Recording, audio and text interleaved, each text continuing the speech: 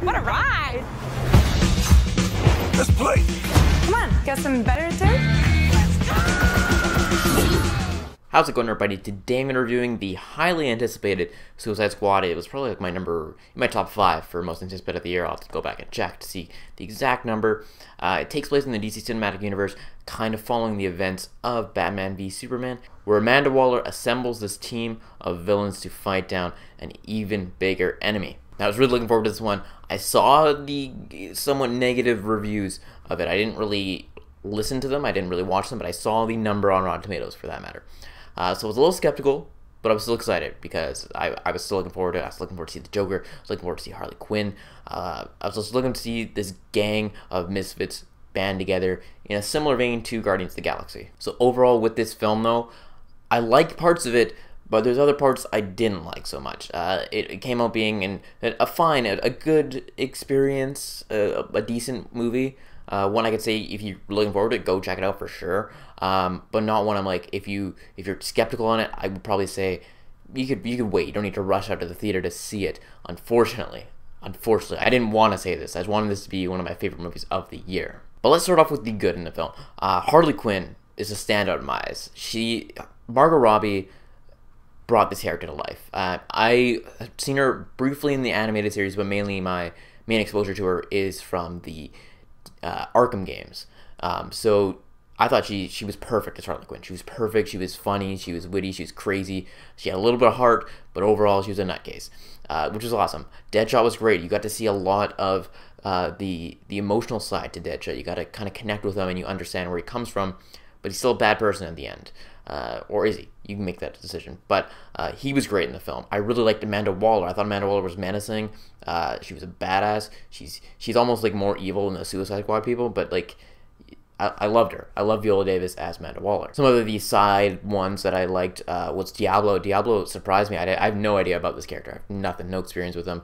For all I know, he was made up. I know he wasn't, but he could have been.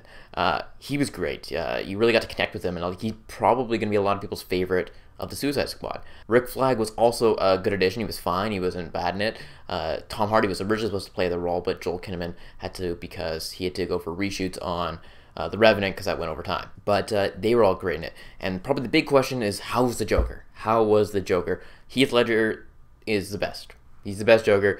I wasn't expecting Jared Leto to top him, and he doesn't. He doesn't. He's not in the movie as much as you might think, though.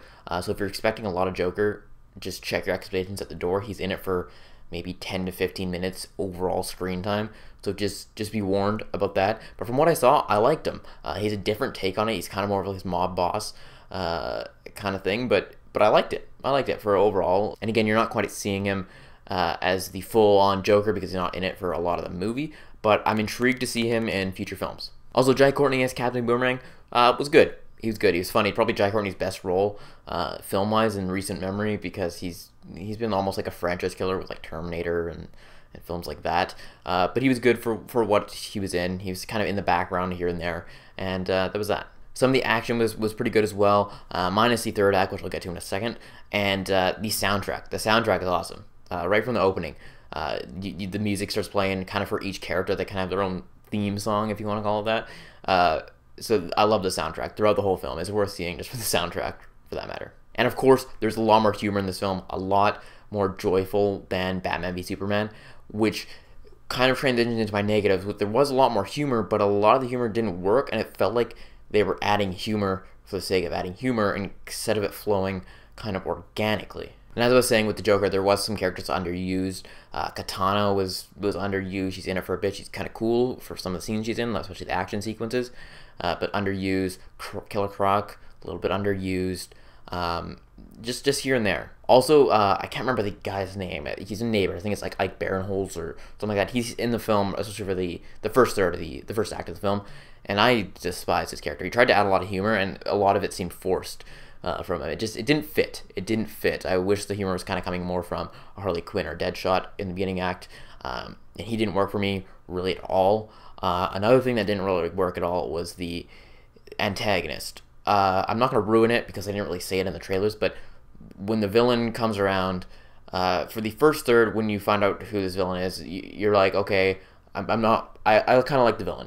But by the last act of the film, Yeah, it was cringe-worthy, man. I did not like the villain at all in the third act. Also, there's some weird editing decisions here and there. It felt very choppy, very unbalanced as a film, and the story overall was just boring. It was very simple. It was a very simple premise, almost too simple that I wasn't invested into it. It tries to make this, it's only one night also, so maybe my expectations were too high for this. I thought it was going to be this crazy, big, bombastic thing, and it's just over one night, but they try to make the scale big, but it's still contained, and it was just a weird balance. It was a weird balance. But that's pretty much the main issue with it, is the story and everything. The crew itself, the crew's chemistry is what drives this film. And it kind of took like half an hour for you to finally get the crew all together. And also you get to see kind of their origin through flashback. And I wish they either dedicated more time to it at the beginning or had the crew come together sooner. It was just a weird balance. But some of the flashbacks, especially at Harley's and Deadshot's, do work. They do work. I just almost wanted more. I wanted more, especially from Harley's. I wish I could have just known more of her interaction with the Joker. And I think that would have been a lot more interesting of the film to do that and spend a bit more time with it, because she's a very complex character. But overall, there is stuff to like in it. There is a lot of humor in it. The crew's interaction is what drives the film. If you fall in love with these characters, I guarantee you will at least enjoy the film. Again, the story is kind of what holds it back. It's kind of choppy editing-wise, and the pacing is just all over the place, and the third act is a little ugh. Also, there is a post-credit scene or mid-credit scene that is very cool. Kind of almost like one of the highlights of the film for me. It's very small, but a good moment nonetheless. But yeah, that's overall my thoughts on the film. I think maybe my expectations were too high, or what I was expecting was not what I got. So I'm going to see the movie again tonight, and I think I might enjoy it more now that I know what to expect. So I can hopefully just fall in love with these characters a bit more and just enjoy their interactions between each other. So that's it. For my movie rating, I give it a movie rating of a 6.5 out of 10. Just as a film on itself, it works on some ends and it doesn't work on others. As for my enjoyment rating, I give that a 7 out of 10. Again, you do fall in love with these characters. Harley Quinn is a standout. I really enjoyed the Joker. Deadshot's awesome. And I loved Amanda Waller as well. So there is good stuff in the film. I think for me, this first screening kind of got overshadowed by the story. And like I said, going to see it again tonight, and I think that might change. So anyways, let me know if you're looking forward to Suicide Squad in the comment section below. Let me know if you did see it, what you liked, what you didn't like, what your kind of score out of 10 would be on it. Because I'm curious. I know there's some mixed reaction on it. I know some people really like it, some people don't like it, some people are middle of the road. I'm kind of middle of the road towards liking it. So that's that for you. Again, hope you guys enjoyed it. Be sure to like this video and subscribe to my channel for more videos each and every week. That is it, and I will talk to y'all later.